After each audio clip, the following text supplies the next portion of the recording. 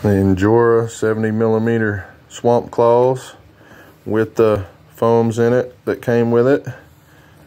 Tires without any in there. There's the stock foam that come with these. The rings and the bead locks.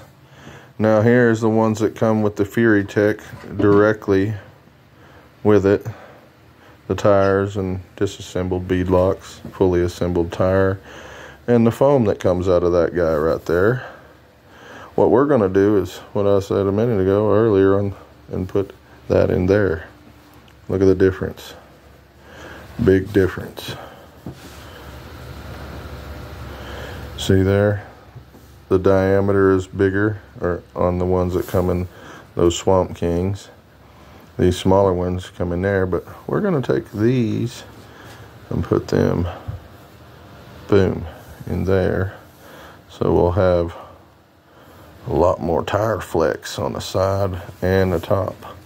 You see here, you take this foam and put them side by side. See, one's taller and wider, shorter and narrower, but we still will have enough in there to keep it from rubbing the rim when you break it onto the sidewall on side hills and stuff like that. You won't roll on your rim, you'll roll on this little bit of foam in there, but you'll still get max grip out of them dudes. We'll see what she does.